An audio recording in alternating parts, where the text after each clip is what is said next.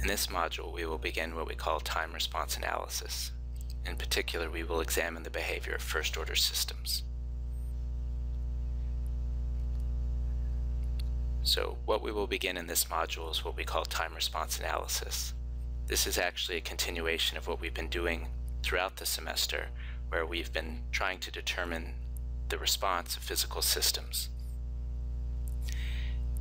In this module, we will begin to look at a few standard systems, in particular first-order systems. In subsequent modules, we will look at slightly more complicated systems called second-order systems, and then we will address systems that don't fit either of these two standard forms. So far in this semester, we've been attempting to find the time response, in other words, the output as a function of time for different dynamic systems for a given set of initial conditions and inputs.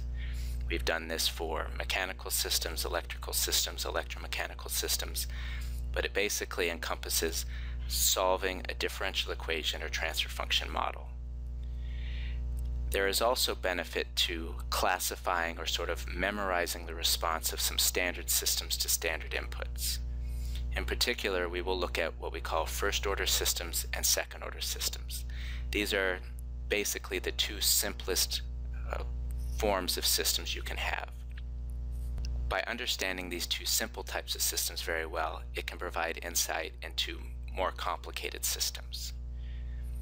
We will also look at the response of these standard systems to a few standard inputs, for example, impulse, step, ramp, and sinusoidal inputs. These inputs are of particular importance because they correspond to things that happen in the real world, the physical world, but also because understanding how a system responds to these standard inputs can give us understanding of how the system responds to more general inputs. This figure here basically illustrates what we mean by time response. And so here we have some system. We will look at standard systems, i.e. a first-order system or a second-order system, and then we will look at how it responds to standard inputs, which in this case is a step input. Here, then, is the output response. The characteristics of this output, if we can understand it very well, can be used as specifications for our engineering design.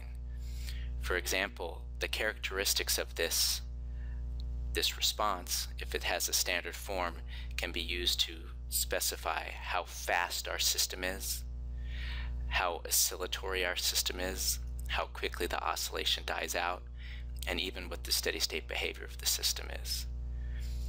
And by using these characteristics as specifications, it gives us a quantifiable measure to design to. If I'm designing a control system for a motor, or I'm designing a cruise control, how do I know if I've done a good enough job? Or what's a measure of sort of the performance of the system? Well, the characteristics of this sort of standard response is one basis for these requirements. Understanding these standard sort of responses can also be used for black box modeling. If you look at this and you recognize it as a first-order step response or a second-order step response, the character or the properties of the response can be used to estimate parameters of the model, in particular to fit a standard model, a first-order model or a second-order model to the system.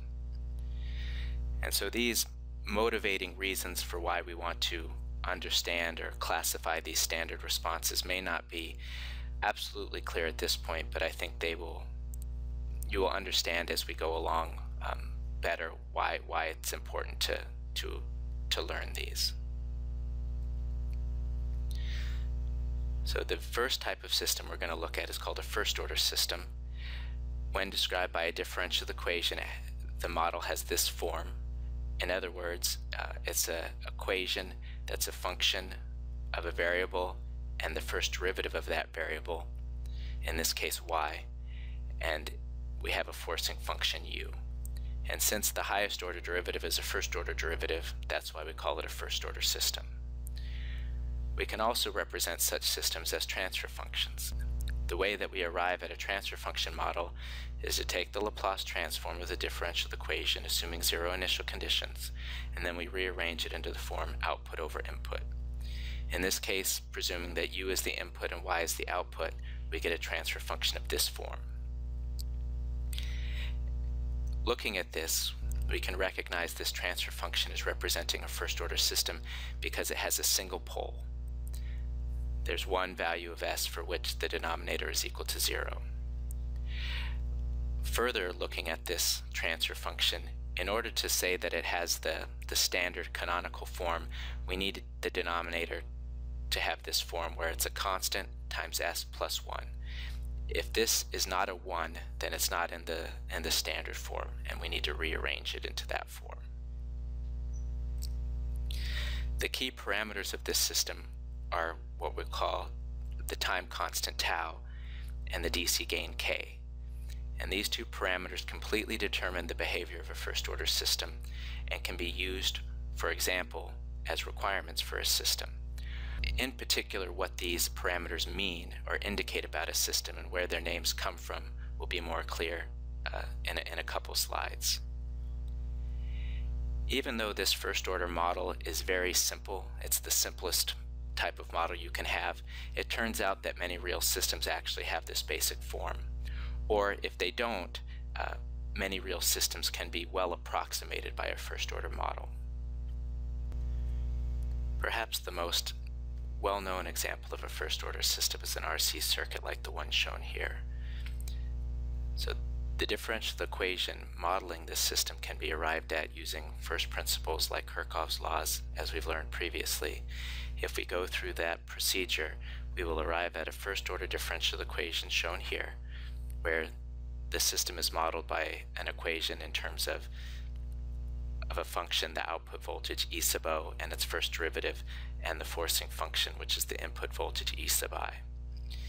In this case, you may recall or recognize that the time constant of this system is equal to R times C. Another example, which is analogous to the circuit, which can also be modeled by a first-order differential equation, is this cooling example. So for example, you can say that we have a cup of hot water at temperature T, and it's losing heat to the environment, which is at a temperature T sub A for ambient temperature. The manner in which the temperature of the water changes is well described by this first-order differential equation. This has a similar form to the circuit because this thermal system can also be thought of as having some capacitance and some resistance. For example, you can imagine that the water itself has some thermal capacity. The water is able to hold some amount of heat energy. Furthermore, the loss of heat from the water to the environment can be described by some resistance. Basically, the interface between the water and the environment determines how easily heat is lost. For example, if this cup is well insulated, there would be a high thermal resistance impeding the loss of heat. However, if the cup was made out of a conductor with good thermal conductivity, then the resistance would be small. Because of this fact, because of these resistive and capacitive properties of the system, the differential equation describing this system is very similar to the RC circuit. Another analogous system for fluid flow is something like this, where we have some fluid flowing into the system. We have some reservoir, again with some capacity representing how much fluid it can hold, and some fluid flowing out of the reservoir, where the setting of this valve represents the amount of resistance to the fluid flowing out. And so again, the fact that this system has resistance and capacitance show that it's well described by an analogous first-order differential equation. Going back to our mechanical systems, if we modeled a system consisting of a damper in series with a spring, it would be modeled by a first-order differential equation like the one shown here.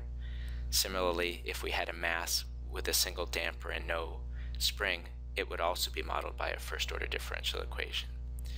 So this is just a few examples of the many of systems, of real physical systems, that are well modeled as first-order systems. Even more complicated higher-order systems, for example a DC motor, can be well approximated by first-order models. At this point, we're now going to solve for the step response of a first-order system. And the way that we're going to do this is the same way that we've done previously in the course, where we'll sort of do all of the calculations by hand, longhand. But once we've done this once, we won't do it again. You know, this type of system and this type of input are so common that we're in essence just going to memorize the result. Recalling the form of a first-order transfer function, where we'll assume that our output is y and our input is u, it's described by the standard form k, which is our DC gain, over tau, which is our time constant, times s plus 1. And ultimately, what we're trying to find is y of t. And the way that we will find y of t is from y of s. So looking at this, if this transfer function we call g of s, y of s is simply equal to g of s, and we multiply the input u of s to the other side. So y of s is equal to g of s times u of s, where the transfer function g of s has the form k over tau s plus 1. Then we multiply that by u of s. Since u of t is the unit step, recall what the Laplace transform of the unit step is. It's equal to 1 over s. In order to find y of t, we in essence need to take the inverse Laplace transform of this expression for y of s. If we have a fairly expansive Laplace transform table, this may be found in the Laplace transform pairs table. If we don't, however, we may need to rearrange this into a simpler form. And the way that we do that is with the partial fraction expansion. So we'll go ahead and do that again as a refresher. We have two poles that are distinct and real, and so we can split this up into two terms, one with the denominator of s and one with the denominator of tau s plus 1. Since the poles are distinct and real, we have what we call case 1, and the numerators or the residues are simply constants a and b. And what we want to do is we want to solve for a and b. And the way that we do that is once we split it, we basically do the opposite and put it back together by getting a common denominator. So in order to get a common denominator of s times the quantity tau s plus 1, we need to take this term and we need to multiply the top and the bottom by tau s plus 1. And we need to take this term, we need to multiply the top and the bottom by s. Once we do that, we can combine them, and our new numerator is a times the quantity tau s plus 1 plus b times s. We can then solve for a and b by recognizing that the right-hand side of this expression is exactly equal to the left-hand side of this expression. They have the same denominator, so they must have the same numerator. You know, this numerator must equal this numerator.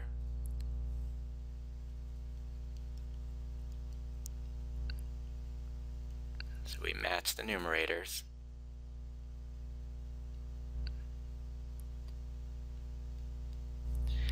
Looking at this, it appears that we have one equation with two unknowns. Our two unknowns are a and b, but in reality it's as if we have two equations, because every power of s must match. So all of the constant terms on the right hand side must equal the constant terms on the left. All of the s terms on the right must equal the s terms on the left, and if we had higher powers, then they must match as well. So the s terms we'll call, it's like s to the first power. On the left we have no s terms, so that's equal to 0.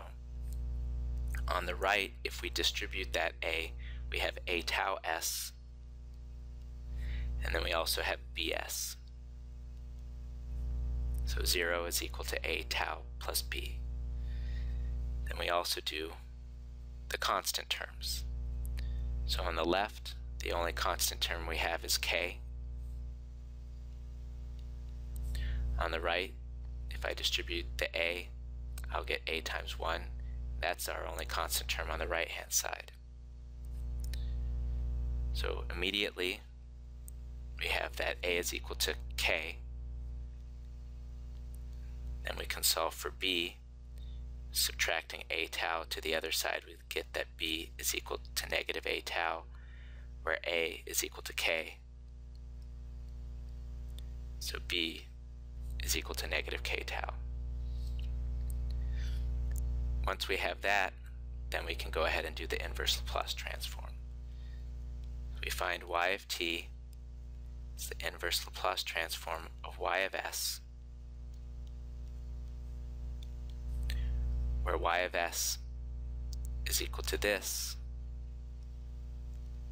where we found that a is k and b is negative k tau.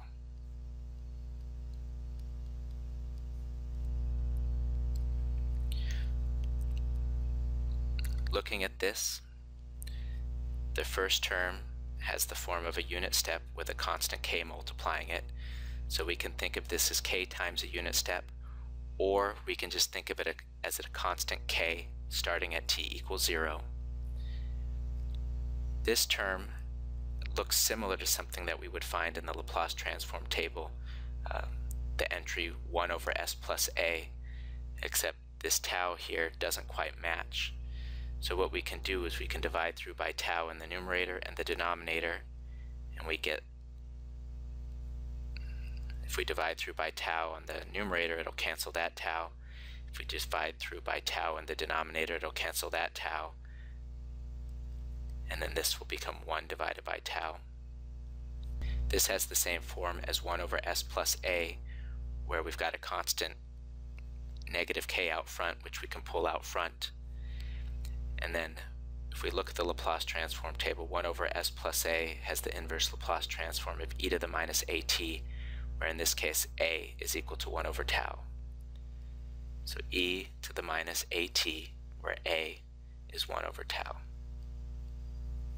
And we presume that it doesn't begin until t equals 0.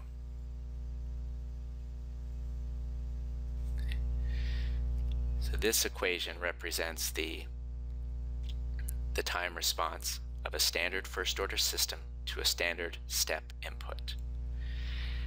Thinking back, this is the sort of response that we would expect. So our forcing function is a constant, in essence a 1. So we would expect that we would have a particular solution that is also a constant. The homogeneous solution representing the natural response is this, and it matches the form we would expect since we have a single pole that's completely real and has negative real part. We would expect the homogeneous solution to be exponential decay with no oscillation, since there's no imaginary part. So this is exactly what we'd expect. Moving to the next slide, the form y of t, if we factor out k, the constant k, has that form. Since we've solved for this once, we're now basically just going to memorize this response, and we're going to memorize sort of the shape of the graph of the output. Looking at this, when t is equal to 0, we'll have e to the 0, which is equal to 1. 1 minus 1 is 0. So at t equal to 0, we would expect y to also be equal to 0. So the response of our system will start at 0. As t gets large, this term will decay to 0 exponentially. And then as t reaches infinity or approaches infinity, this will approach 0 and so y will approach k times 1, just k. Therefore, this blue line captures the response of the system. Looking at this, we can see that the sort of steady state value of the response is k, our parameter k, which we call the DC gain. And the reason it gets that name is because DC represents direct current, like a DC circuit, where a DC circuit, the voltage is constant. And so if I apply a constant input, which we have in this case a step, in steady state, this is how much the output will be multiplied by or scaled by an amount k. That's the gain of the system when the system is in steady state in DC. In this case, it was a unit step input, so the output is just simply k. But if we had given the system an input of a step of magnitude 2 or a step of magnitude 5, then the output wouldn't be k. So think about for a second what it would be equal to. If we gave this system an input step of magnitude 2, then the output would be 2 times k, where again k is the scaling factor, k is the multiplying factor. If we gave the system an input step of magnitude 5, then the output in steady state would be 5 times k. If we consider the value of the system when the time is equal to tau, we substitute that in here for t, then we'll have tau divided by tau, which is 1. E to the minus 1 is equal to 0.368. 1 minus that is equal to 0.632. So the value of our system at one time constant at t equal to tau means that the output will be 63% of the final value. So if we're looking at the total change in the output of the system, when we reach 63.2% of that change, we've reached one time constant.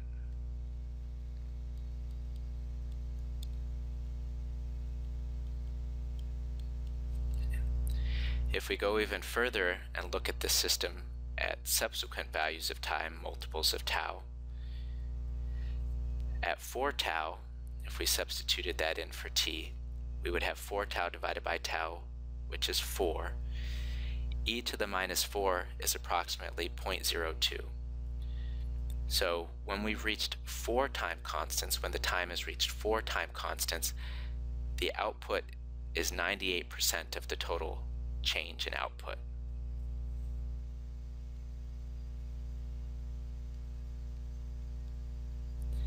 And so a good rule of thumb is when the output has reached approximately 2% of its final value, we consider the system to have reached steady state.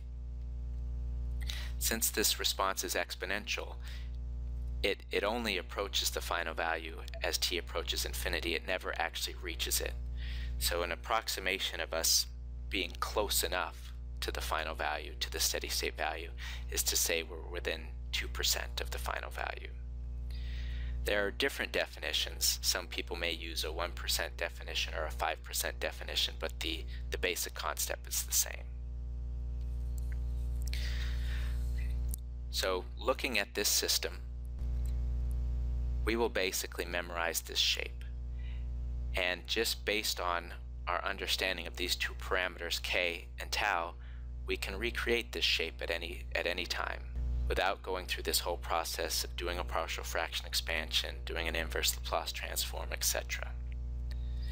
In particular, the parameter k, the DC gain, determines the steady state value of the system, and the time constant tau identifies the speed of response of the system. On the previous slide, we saw how the parameters k and tau characterize the response, the step response of a first-order system. This may give you some insight into how you might use those parameters as requirements or specifications for a system. another application of knowing or memorizing the standard first order response is to perform black box modeling. So let's say, for example, that we have some physical system. We've applied a unit step input, and we've observed the following output shown in this graph. Just by a quick glance, we now recognize this as a first order step response. And so what we're going to try and do is we're going to try and match a model of the form k over tau s plus 1 based on this unit step response. So looking at this, the steady state value of this system is 2. And since the input is a unit step, the output has been scaled by a factor of 2 in DC. That means that we have a DC gain of 2. If we had given the system an input of magnitude 2, then the output would not be 2, it would be 4. But the scaling would be the same. The scaling between the input and the output is the DC gain, which in this case is 2. Furthermore, we can also attempt to identify the time constant. So one parameter defining the first order model is the DC gain, the other is the time constant, where the time constant is defined by the amount of time that it takes the system to reach 63.2% of its total change. And so looking at this situation, the output changes in amount 2 from 0 to 2. And so 63.2% of 2 is approximately 1.26. And so we look at our graph at approximately 1.26, and the system reaches that value at approximately 1 second. So by definition, this is the time constant of our system. Therefore, by inspection of the output response, we can see that k is approximately 2 and tau is approximately 1. Therefore, matching this first order model form, our transfer function for an input of u and an output of y is k divided by tau s plus 1.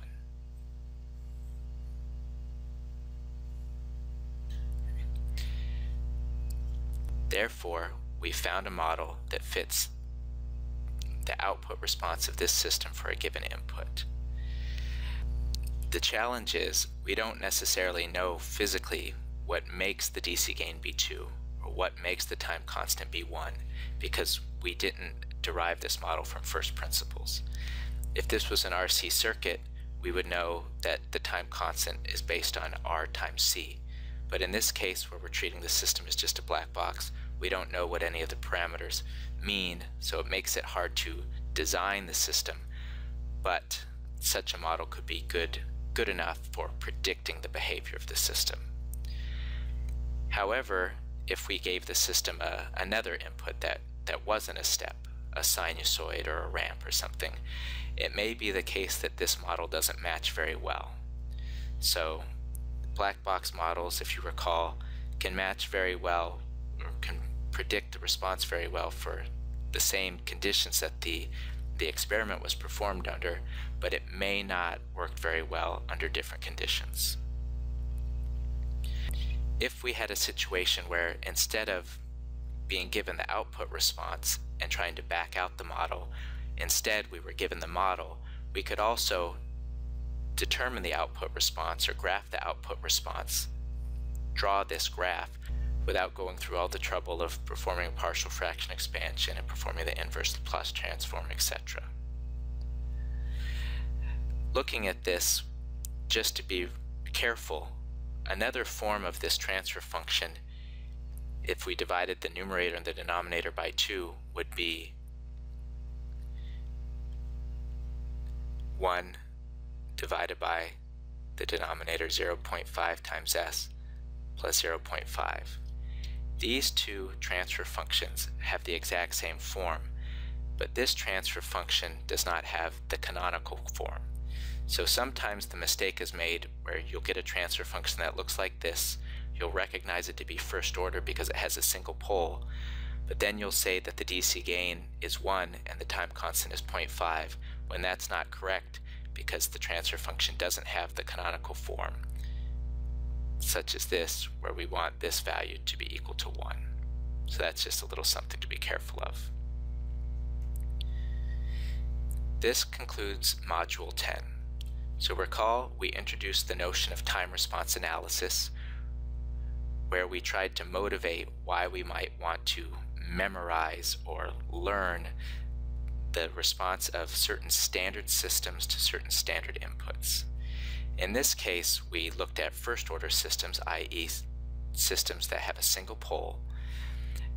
We learned how these first order systems are defined by the parameters of a time constant and a DC gain.